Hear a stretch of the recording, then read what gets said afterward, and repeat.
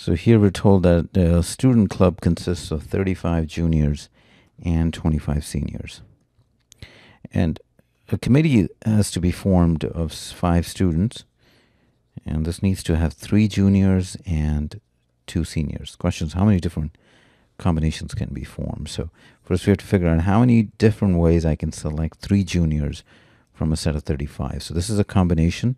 35 choose 3. Order doesn't matter.